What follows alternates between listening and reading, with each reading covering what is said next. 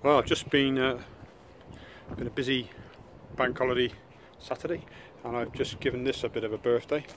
Paul Spencer's bike he's using for various long distance events, starting off with the Dirty Reaver next week and then Tuscany Trail before working up to Tour Divide next year. We've just given this a bit of a tweak, as I say, changed the tyres, got some better tyres on now. The Mezcals are pretty popular with a lot of endurance boys. The forks, I've just had a little ride on this and cannot believe how comfortable it is. The forks are really, really lovely.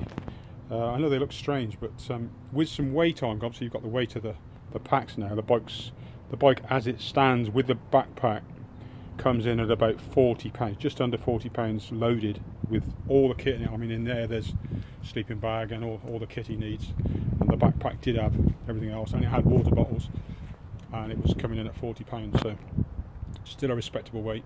But the forks work really well with the bike loaded. It just you sort of sit in the travel. If you're not familiar with loud forks, this is a carbon fibre leaf spring, so you've got one top and bottom, and I don't know if I can actually show you where they drop in this phone, but no, I can't. But basically these flex and gives you 60 amount of travel just to take the sting out. These are carbon forked legs, and the reason I take the front like that is just so that the actual wheel can pivot backwards, you know what I mean.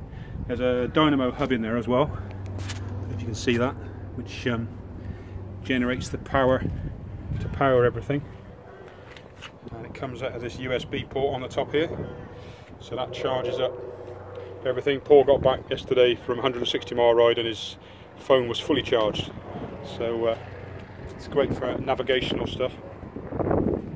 So there you go. Yeah, we've just put some low pro bars on, some profile bars, which is really comfy. Just had a bit of a cruise up the road, and I must admit it's whetted my appetite for an adventure bike.